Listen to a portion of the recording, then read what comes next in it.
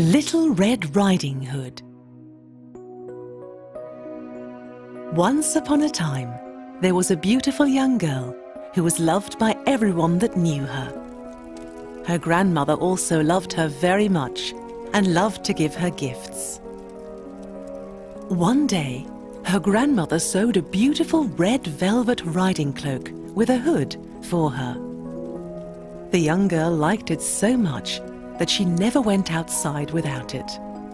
So, after a while, people who saw her every day wearing it started to call her Little Red Riding Hood. Little Red Riding Hood lived with her mother and father in a small cottage in a village next to a big forest. Her father spent every day in the forest chopping wood. Little Red Riding Hood's grandmother lived a few miles away. She had a small cottage in the middle of the forest. Little Red Riding Hood loved to visit her granny, and almost every day, Little Red Riding Hood walked through the forest along a small path to visit her grandmother. One day, Little Red Riding Hood's mother said to her daughter, "I have packed a basket with some bread and berry juice for Granny. She's feeling ill, and these will help her to feel better. You could take them to her. Make sure you stay on the path and don't talk to strangers," Little Red Riding Hood's mother warned her. "Also, be careful that you don't drop the basket, as the bottle might break," continued her mother. "I'll be careful," Little Red Riding Hood promised as she took the basket. Little Red Riding Hood waved goodbye to her mother and set out along the forest path. Little Red Riding Hood hadn't walked far along the path when she met the wolf.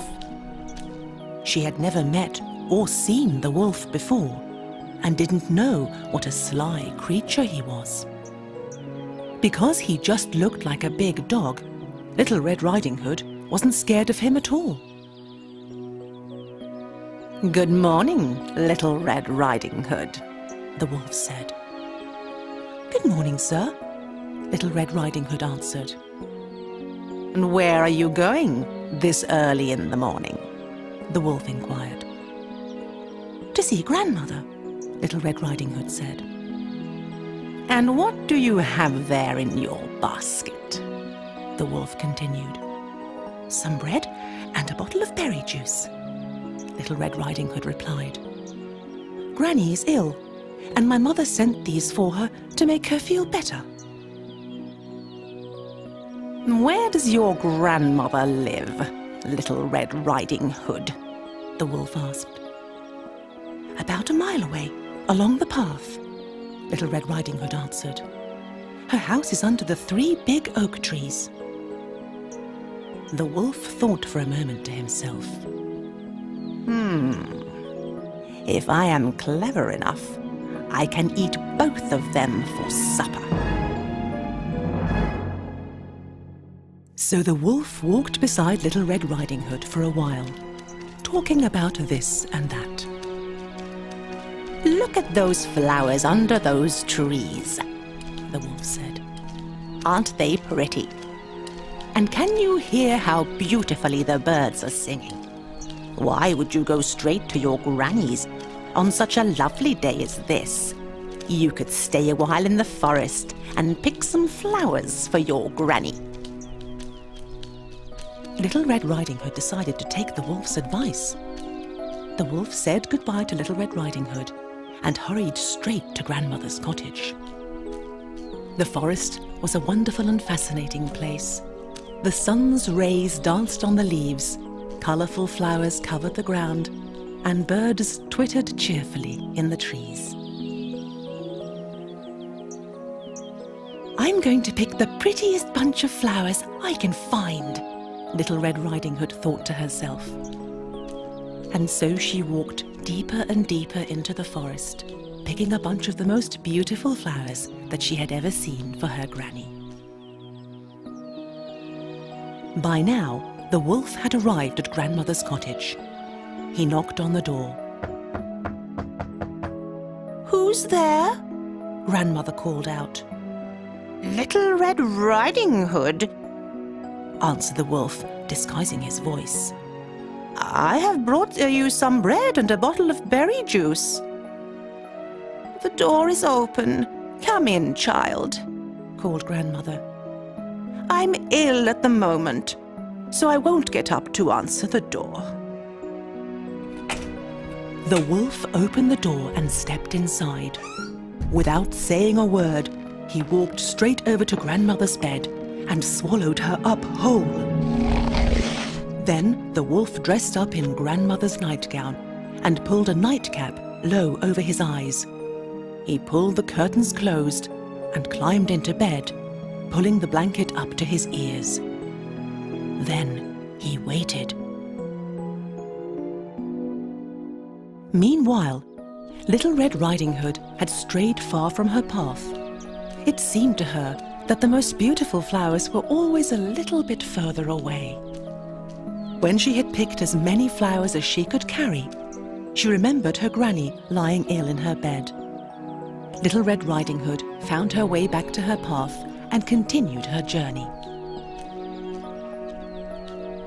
When Little Red Riding Hood arrived at Grandmother's cottage, she was very surprised to see the door was open. "Good morning, Granny," she called out as she came in through the door. There was no reply.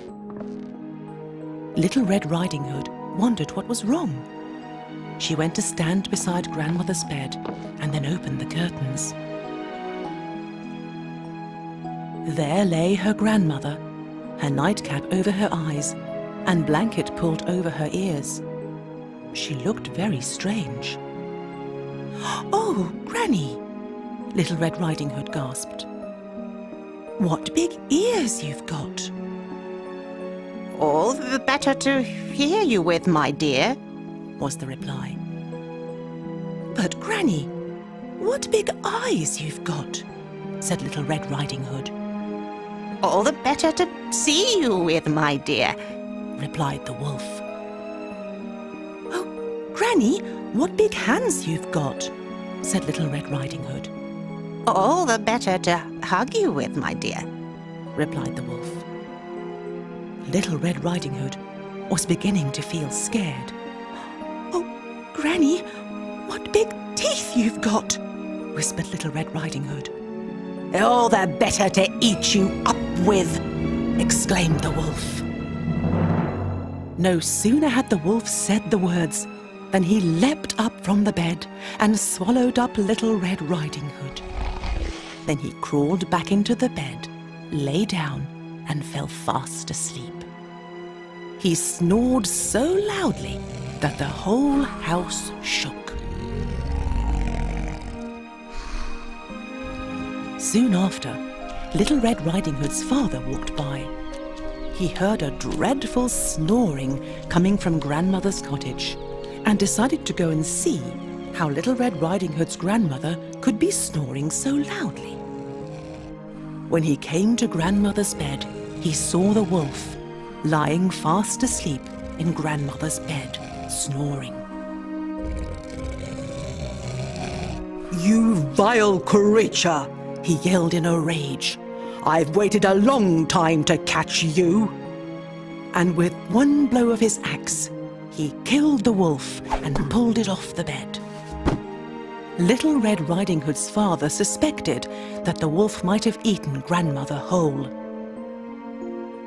So Little Red Riding Hood's father cut the wolf open, hoping that he would find Grandmother still alive. Imagine his surprise when out jumped Little Red Riding Hood. "Oh, how scared I was!" Little Red Riding Hood cried. "It was so dark there in the wolf's stomach." Then Little Red Riding Hood's father helped Grandmother out of the wolf's stomach. She was alive, but very weak. Little Red Riding Hood and her father helped Grandmother back into bed. They gave her some bread and some berry juice, which made her feel much better again. They were all very happy. Little Red Riding Hood and her father walked back home hand in hand to where Mother was waiting for them. "I will never again stray from the path into the forest or talk to strangers when you have forbidden it," said Little Red Riding Hood to her mother, hugging her tightly. The wolf was dead, and all was well.